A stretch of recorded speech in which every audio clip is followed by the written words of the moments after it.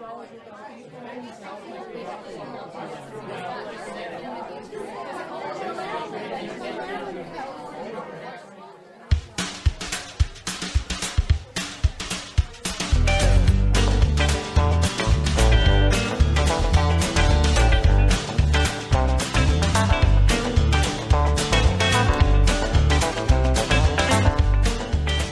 time for the Artist Friends Podcast.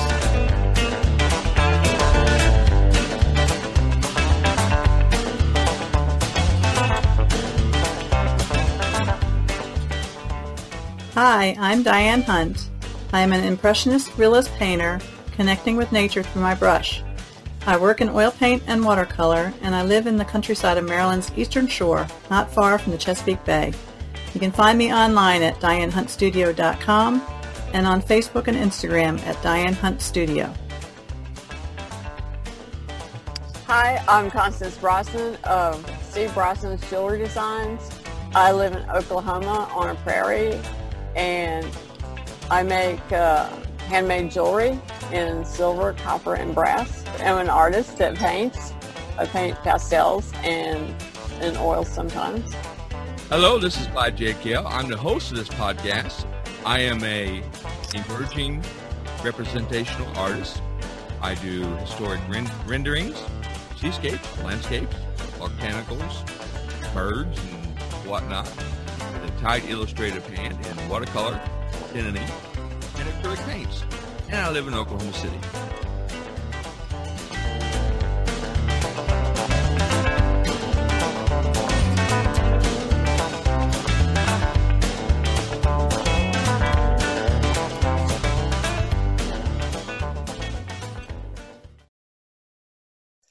Here we are. It is Monday, November the 11th, and this is Clyde J. Kell, and you are listening to the Artist Friends Podcast, episode 21, and I am here with Diane Hunt and Constance Brosnan.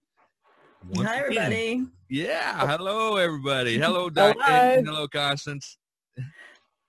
Once again, we are going to talk about art and what it means to us, and hopefully you folks enjoy listening to it. One of the recommended videos that I posted for us to watch was a video of Stefan Bauman's, and he talks about painting emotion and using your art to create a story. That's what we'll start the conversation off. And Diane, you want to start the conversation? Yeah, I think that's an important topic. I think most paintings, it's good to have some type of story that goes with it. And I think most of the time, mine usually do, because I'm out, a lot of times I'm out in nature painting and I have a response to a location or scenery that I'm seeing. And I usually have some kind of a story that goes along with it, you know, how I happened upon it or the location that I'm in or something. So it does evoke a certain memory, I guess, of that place. So I think that's a valid point. I think it's an important point. I think a lot of people see things and they can create in their own mind a story that goes with it or a memory that they have of a place or, you know, or what they're seeing. It reminds them of something or takes them to a place they had been or something, and it's a connection that people make with a painting. Exactly. Yeah, Constance, you want to? Yeah, it's good to have, you know, you're supposed to, it's try to get people to evoke a response to your painting by being drawn in. And even if they don't get your story from it, they can make a story themselves from it, you know. By looking at it, it reminds them maybe of something of their past that they like, you know, brings up just an emotion from the past or something because of the painting. Exactly. In fact, you took my comment away from me. But I was going to say, oftentimes when I'm inspired to create a piece of work, I've got the story in my mind that I'm wanting to translate the paint and canvas and the drawing and the creation. That's the story in my mind. But it would be nice if someone else picked that up right away. But if the piece can actually elicit a comment or create a story in their mind, then I'm happy. I've done my job. It doesn't necessarily have to be the same thought that I have, but if it's like recently this last week, earlier before we started recording, I was talking about, I painted this image of these trees. And the reason why is because I came across a reference photo that reminded me of a childhood event. And when I was, my brothers and I, we always lived in the country and we were always in trees. And this particular reference photo had these trees. And when I posted it, a lot of people, I had comments, some people, oh, it looks like it's a haunted forest. And then somebody else said, reminded them of J.R. Tolkien, the Hobbit stories, which completely didn't even enter my mind whatsoever. But it felt good that, hey, this has created a story in their mind. This has touched them. And that, for me personally, that is my success. I feel successful. That was a successful painting. Yeah, you want your paintings to have emotion and for people to connect with your work, and when you get a response like that, it makes you feel good, so. Yeah, and it doesn't have to be the same response that you had. Everybody interprets things in a different way and connects with things differently. So any kind of response is a good thing. They're making a connection with it. So that's really what it's all about. And that's like in the, Stefan Baumann video, and he was talking about when he says paint with emotion, that comes across, because how you lay the paint, onto the canvas or the surface, with the brush strokes, with the color, and how the light, affects the object, or and then the arrangement of composition, and using with the eye magnets, and things like that. In fact, that leads us into talking more about art terminology and everything. Diane, I'll let you explain. What are eye magnets? They're generally a spot, or different spots within the painting that direct your eye to a certain area of the painting. There's different ways of drawing people into a painting and helping them to stay in there and move around within the painting. There's different techniques that do that, and eye magnets is one of them. They're generally something that's more in focus, or it could be a certain color that draws your eye. There's ways of painting movement within the painting to help the viewer move around within the painting and circle back around and stay within the painting itself. There's a lot of different techniques and ways of being able to do that. Yeah, I think Stefan Baumann mentioned something that he uses the spiral, technique, because it's been proven that the eyes tend to follow a spiral motion.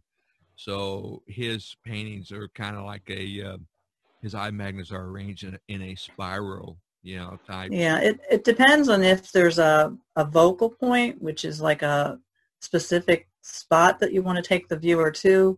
Like a lot of times in landscapes especially, they'll have some place in the distance, and all the elements of the painting are kind of drawing your eye into that. It's almost like a funnel where you're going in, so you go like way back into the distance. If there's like mountains or something, it kind of takes you back to them. So there's different shapes that cause your eye to do that, like to follow paths or whatever. It's like there's a lot of different, but yeah, spiral's one of them. Yeah. And I think they also talked about, even with the different kinds of brush strokes and the thickness of the paint,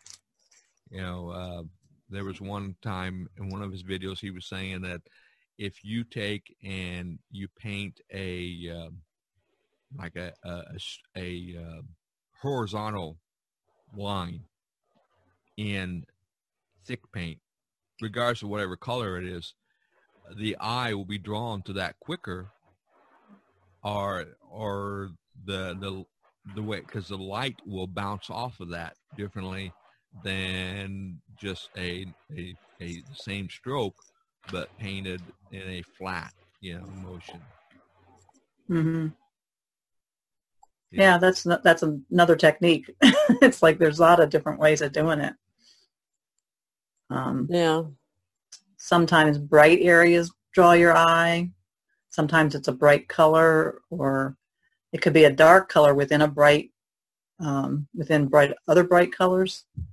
It's like, I don't know, there's a lot of different things. If you start looking at paintings or pictures even, and consciously realize what your eyes are doing, how they're going over the scene that they're looking at, you'll realize that there's different, you'll realize how your eyes are moving through it. Like, most people don't really think about it, and you don't notice it specifically unless you're thinking about it.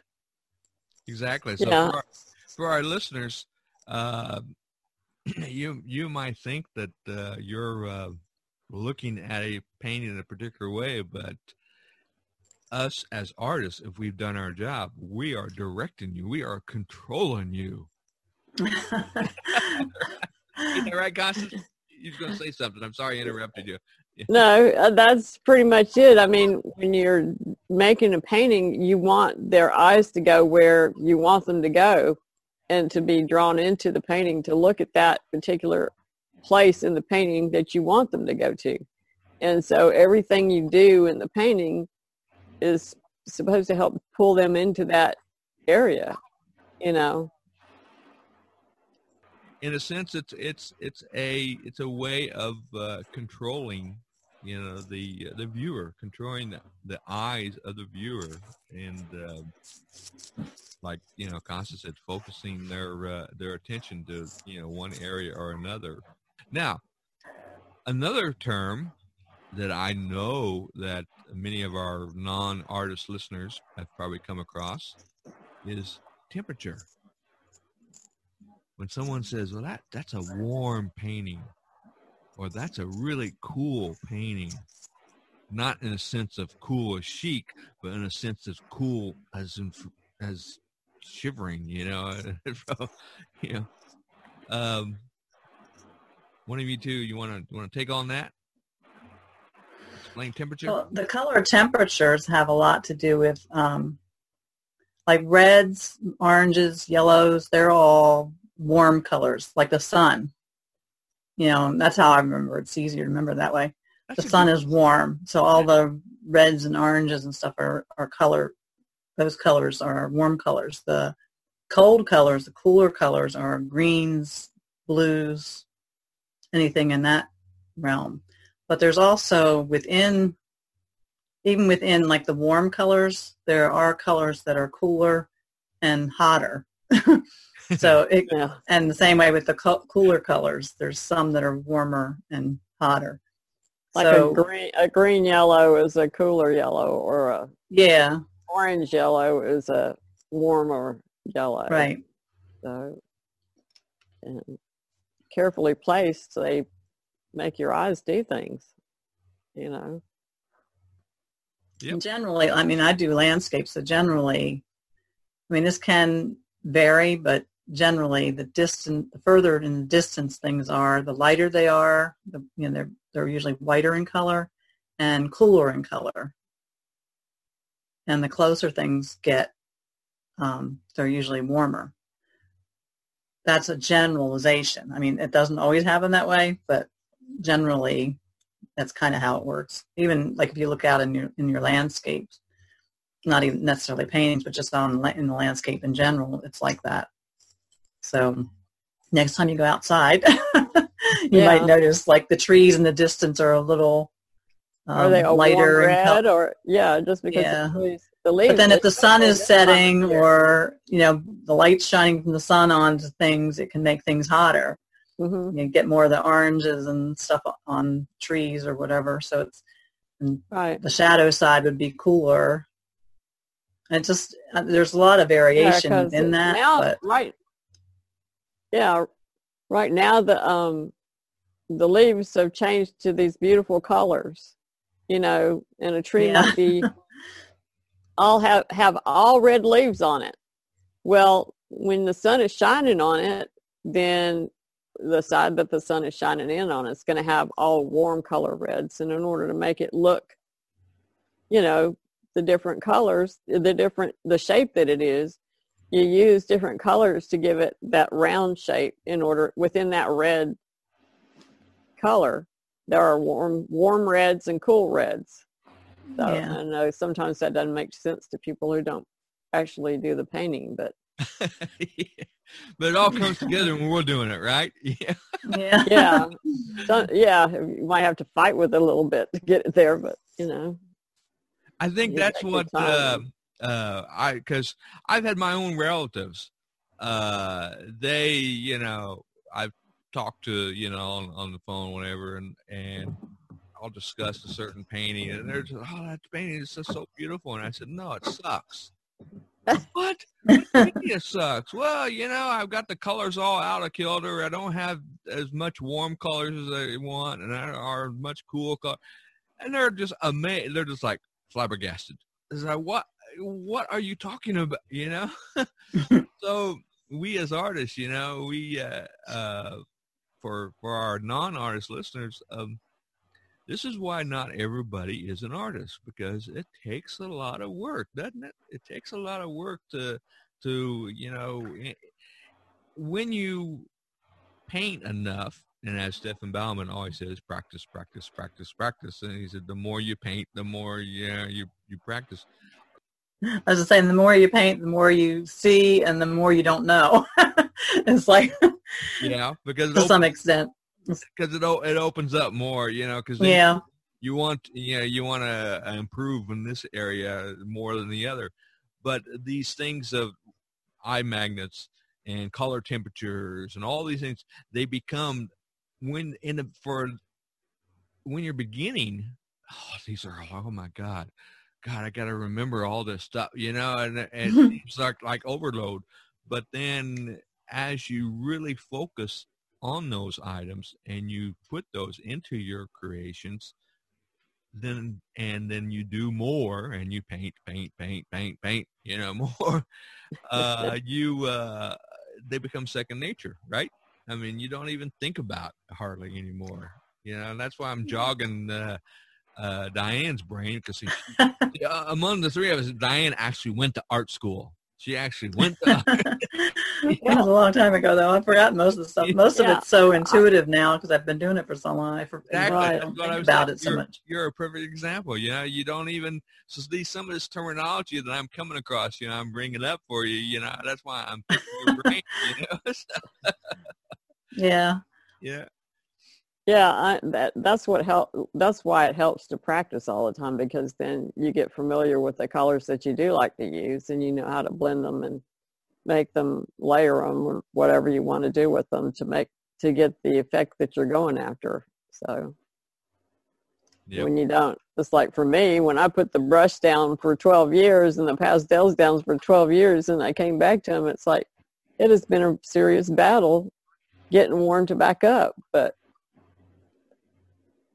that's where the painting comes in. Yeah, it's just like anything. You have to keep practicing if you want to be right.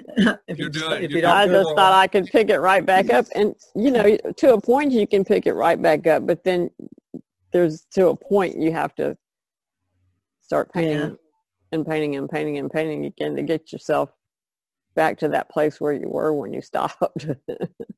But I hope that our sessions are encouraging you, Constance. You're getting back into it. I notice you're posting more more artwork. You're doing pastels. You're doing, yeah. I mean, jewelry. I've been working with the pastels more than the oils lately, but I really like the pastels.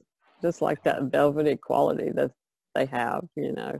Yeah, you're doing some great work. So I'm looking. It's not like mixing a color with oils. I mean, with oils, if you can't find that color, you can mix it. But with pastels, you have to learn how to layer them and to get the colors that you're after. This was very seriously rusty.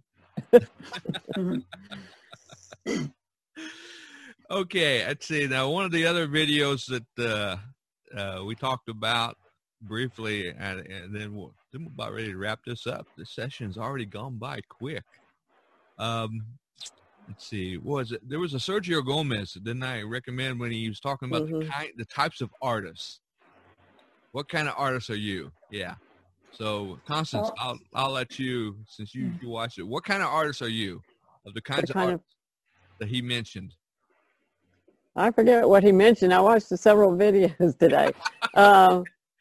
When he was talking about, he said an artist who only goes through galleries, or another artist who does a combination of galleries and online, or an artist who only does online, or I mean, those are the different kinds of what he was. Yeah, he was. Oh, okay. I remember now because I watched quite a few videos.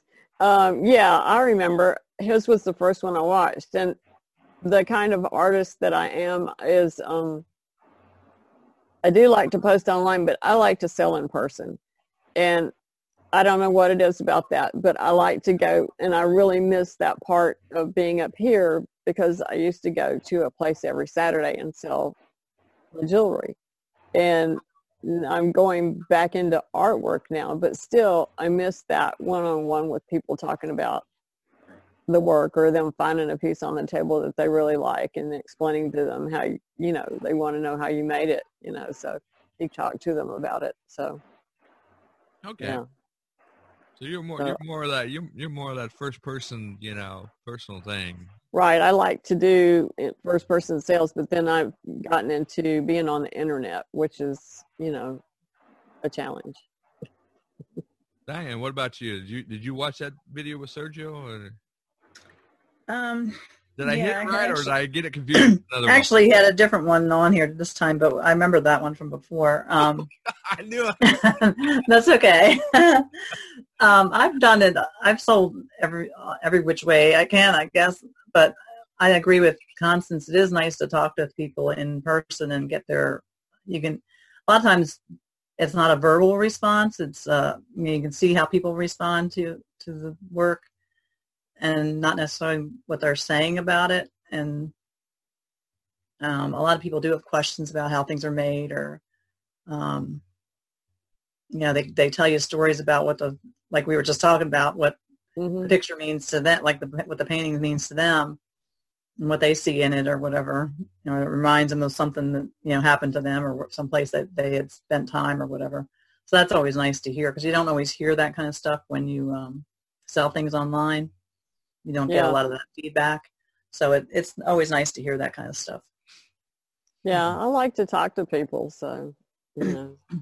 I'm just, I guess I'm just too much of an introvert.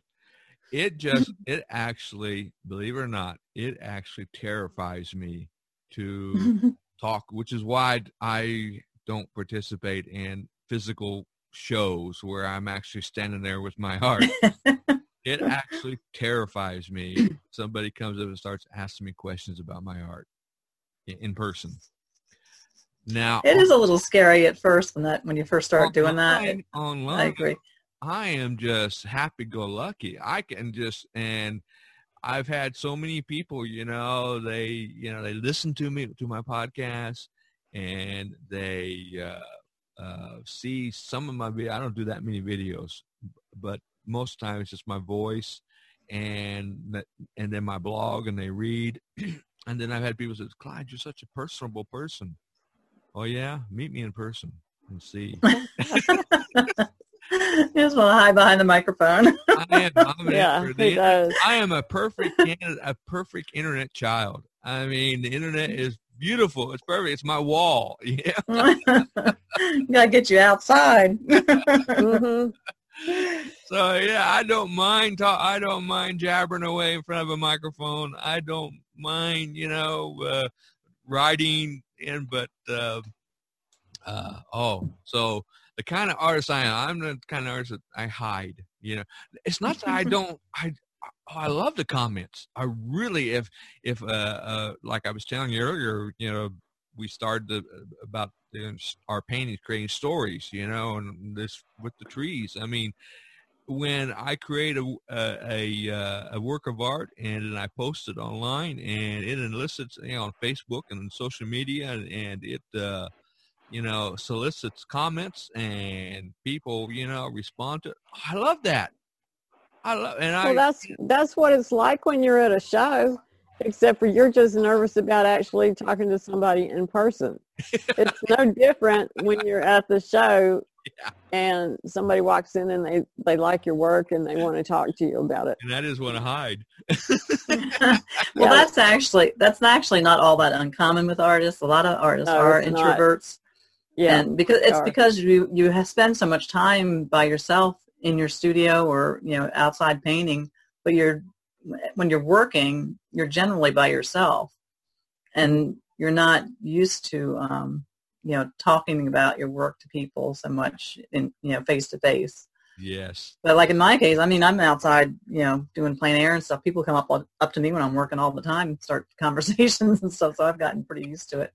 And then doing shows and stuff too, you talk to people. But I remember though, the first show I did, I was so nervous. I didn't know if I'd know what to say or how to answer people's questions. Like, even though I have all this training and everything, it's like, you're like, it's different when you have to stand up in front of them. I came across a really short video, and I'm going to insert the audio portion into near the end of this session, which covers this topic. It's the art vocabulary. How to identify art vocabulary and how to talk about your work.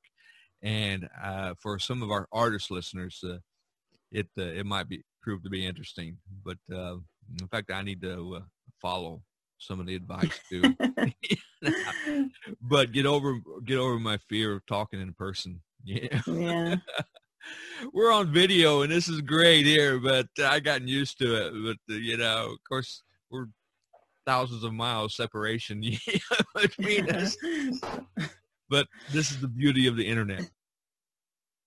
So today we're talking about vocabulary to describe a work of art. Now, guys, you know that you have to really broaden your horizons in your IELTS preparation in order to be ready for anything. And I am certain that describing a work of art is difficult for a lot of you out there. It's even difficult for a lot of native speakers, okay? So, guys, include this in your study plan. Choose a museum. It'd be cool if it was a museum in the city you wanted to live in or where you live now. Go to the museum's website. Choose one work of art and then look that up. Look up that specific painting or sculpture, what have you. Look it up on Wikipedia, any resource. Just read a description of it, okay? That's how you're going to get really comfortable in the language, the tone, the vocabulary we use to discuss this very specific topic. Okay, so let's get into my recommendations for some vocabulary here. All right. So, first of all, if you're describing a sculpture, some things you might say, a marble bust. So marble is a material, like a stone material, and very expensive and heavy.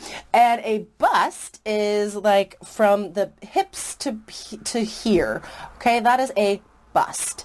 So that is a marble bust. I looked at one just an hour ago when I was preparing this.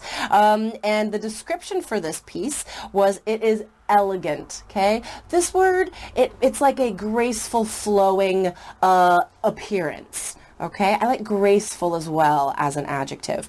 You can also describe a work of art as restrained. Now, it's simple, right? There's not a lot, there's not tons of like fancy detail or additional decoration, okay? So restrained.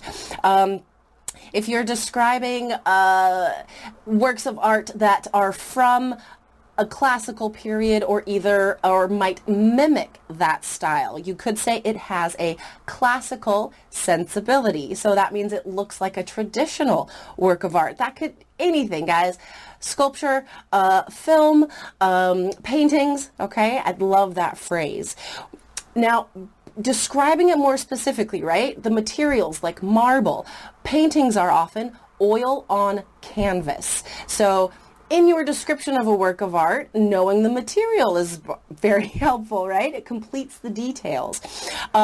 Sometimes you might see a mural. This is fantastic. A mural is a huge piece.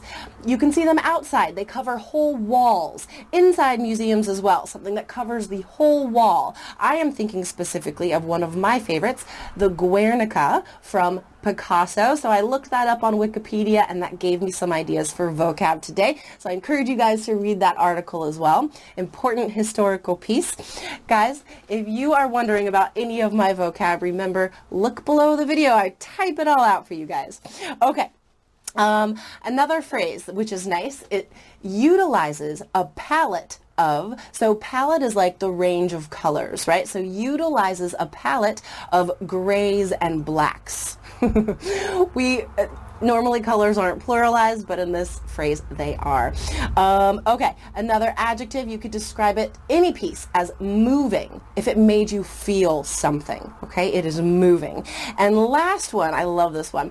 If you're describing what you see in the painting, you could say, prominent in the composition is blah, blah, blah, is a woman and her child, whatever. So that's a great way to introduce what you actually see in the photo or painting.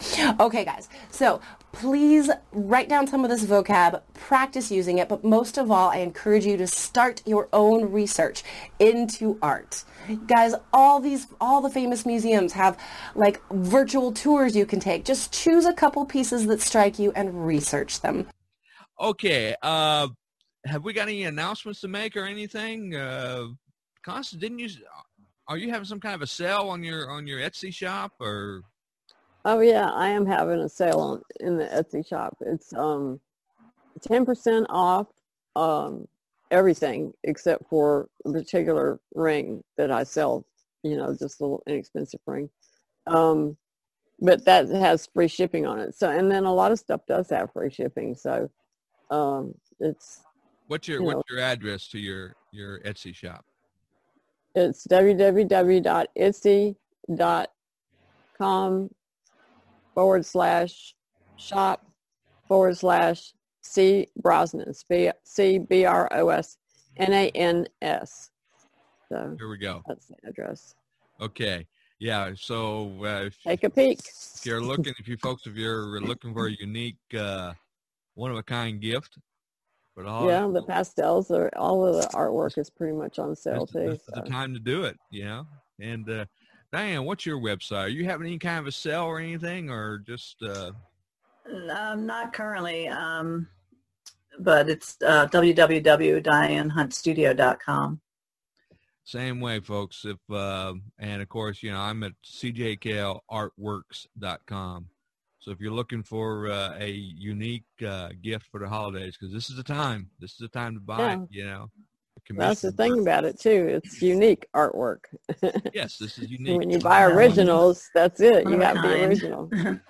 Yep. All right. That will be, I think we're going to wrap this up for this episode for November the 11th, 2019. And this is the Artist Friends Podcast, episode 21. This is Clyde J. Kell saying goodbye to everyone. Bye-bye, Diane. Bye-bye, Constance. Good night, Clyde. Good night, everybody. Good night, Constance. Good night, everyone. Good night, everybody.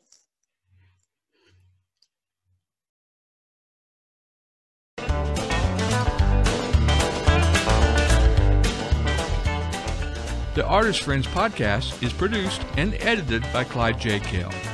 Participating artists, Diane Hunt and Constance Brosnan and Clyde J. Kell.